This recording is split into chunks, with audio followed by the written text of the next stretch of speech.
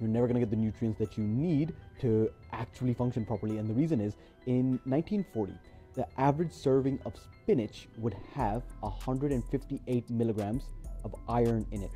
In 1965, it went from 158 milligrams to 27. It was a typo. Well, a typo and a methodological error. The original measurements of the iron content of spinach were done in the 1870s. And due to iron contamination from the heating dishes and some other methodological flaws, the iron that was measured was way higher than what was actually in the spinach. And then in the 1920s, a popular German textbook was published with those flawed numbers, and the decimal place accidentally moved over one. Typos happen. So no, the spinach in the 1930s wasn't different than the spinach now. It wasn't magically 50 times higher in iron.